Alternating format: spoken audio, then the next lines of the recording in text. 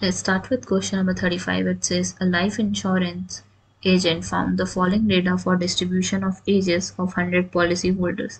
Calculate the median age if policies are given only to person having age 18 years onwards but less than 60 years.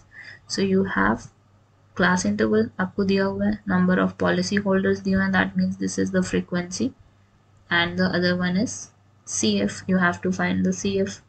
CF कैसे निकलेगा आपको, first value as it is, next में आपने क्या करना है, 2 और 4 को ऐड करना है, 6 और 18 को ऐड करोगे इट वुड बी 24, 24 और 21 को ऐड करोगे इट वुड बी 45, देन 45 और 33 को ऐड करोगे it would give you 8 here, 78, 78 और 11 को ऐड करोगे it would give you 89, then 89 plus 3 would be 92, 92 plus 6 would be 98, 98 plus 2 would be 100. तो ये बिल्कुल सही आया हमारा क्योंकि यहाँ पे 100 पॉलिसी होल्डर्स मेंशन था ऑलरेडी. तो CF हमने निकाल लिया. अब हमें क्या फाइंड आउट करना है, we have to find the median as.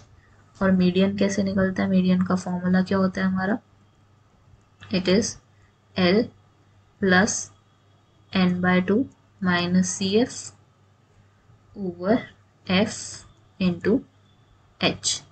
अब L क्या होता है हमारा, it is basically the lower limit of the median class. पहले मीडियन क्लास निकालना है.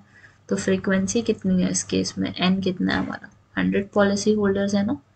तो हमने क्या करना है, n/2 निकालना है. n/2 कितना हो जाएगा, 100/2 विच इज 50. तो 50, तो इसका मतलब हमारा मीडियन क्लास क्या होगा, देखो मीडियन क्लास कैसे निकालते हैं, इट वुड बी 35 एंड 40. क्यों, क्योंकि 50 के बाद क्या आ रहा है CF में, इट इज 78 ना. तो उसके सामने जाओगे and you will get the median class. Median class कितना हो गया आपका, इट इज 35 to 40. अब यहाँ से मीडियन क्लास में से लोअर लिमिट पता चल जाएगी आपको, which is nothing but 35. Lower limit 35 आपकी. फ्रीक्वेंसी आपका कितना है, 33.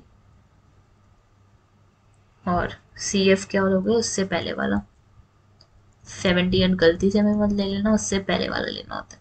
So it is 45. L की वैल्यू आपकी कितनी है, इट इज 35 प्लस n/2 कितना हो जाएगा आपका 50 माइनस CF. CF कितना हो जाएगा आपका इस केस में 45 एंड देन फ्रीक्वेंसी कितनी, sorry it will be over 50 minus 45 only.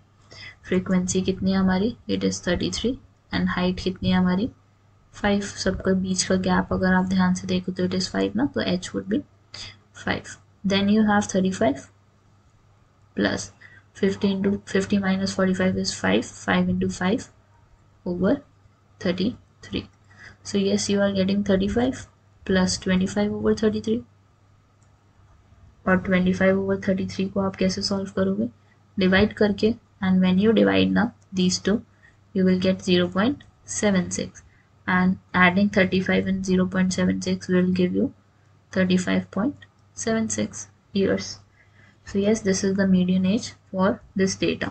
Now we'll be moving to the other section, which is section E.